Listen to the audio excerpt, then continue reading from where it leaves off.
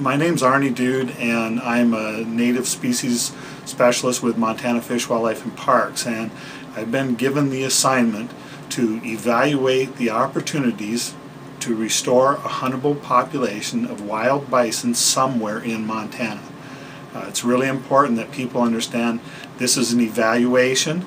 We're not determining that there's going to be any particular number of bison in any particular place, but we are going to look and see what the opportunities may be. We're looking at the entire state of Montana.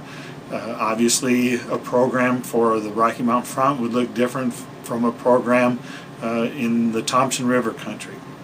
It's really important that people participate in this process and share with us what their thoughts are. We're at the stage where we're just discussing the program with people.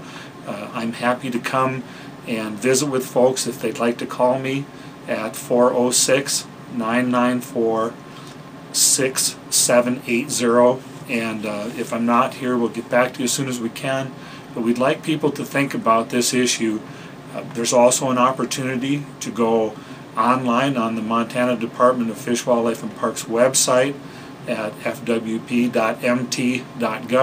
and fill out a short survey and share your perspectives on what you see as the potential conflicts or problems, what you see as the potential benefits, and then there's also a place to indicate if you'd like to be a part of the process as we move forward and be on a contact list, and we're happy to do that. We want people to engage, we want to have a fruitful discussion, and at some point we'll use the information that we gather to identify what the issues are, to look at what do we know about those issues, and then possibly move into a formal process at some point in the future.